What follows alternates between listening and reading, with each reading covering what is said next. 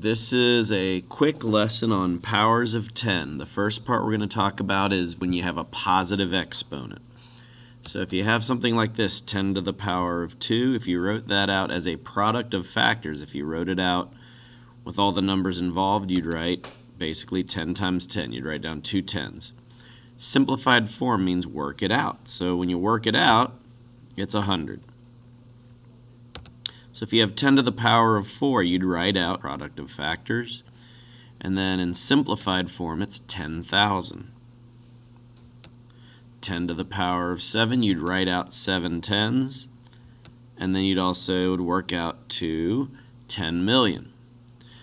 Now, there's a cool trick you can do to do these. You don't have to work them out, item by item. You can just do this trick. If you notice, if you have an exponent of 2, a positive 2, you have two zeros in your answer. It's a 1 with two zeros. 10 to the power of 4 is 1 with 4 zeros. And 10 to the power of 7 is 1 with 7 zeros. So that's just a real cool trick for working out positive exponents of 10. So the exponent tells how many zeros there are when you simplify it. So 10 to the third is 1 with 3 zeros, or 1,000. 10 to the 1 is 1 with 1 zero. 10 to the power of 8 is 1 with 8 zeros. So you can always do this trick. Makes life real easy. So we're going to talk about some negative exponents and also zero exponent. So first we're going to start with what we know. 10 to the third is the same thing as writing out 10 times 10 times 10. Now you could also put a 1 in there, because identity property allows that. Anything times 1 is still the same thing. So it's still going to work out to 1,000. You're going to see why I'm using that 1 here in a moment. 10 to the power of 2. 10 times 10, you could also stick a 1 in there. So it's basically like we were saying before, 1 with 2 zeros. 10 to the power of 1, it's just a single 10. You could also write it as 1 times 10. And it's a 1 with 1 zero. 10 to the power of 0. This is where things can get confusing. If you have 10 to the 0 power, it's basically a 1 with no zeros.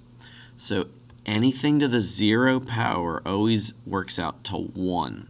A lot of kids want to say that it works out to 0, but it works out to 1. Anything to a 0 power works out to 1. There's a lot of other mathematical proofs you can do to learn about why. At this point, though, just realize anything to the 0 power is 1. Then we're going to get into negative exponents. I'm just going to give you a quick one here, and then we're going to talk more about it in the next frame. It's basically 1/10, or 1/10 as a decimal. Now notice, if you look at the pattern here, we had 3 zeros, 2 zeros, 1 zero, no zeros, and then it started sliding. If you think of a decimal sliding, it keeps sliding left once as we go smaller and smaller with the exponents. So let's look at the next frame. So if you have something 10 to the negative 2, you can think of that as, you can do 1/10 times 1/10, which is 1/100th, 10 times 10. So as a decimal, it's in the hundredths place. As a fraction, it's 1 over 100.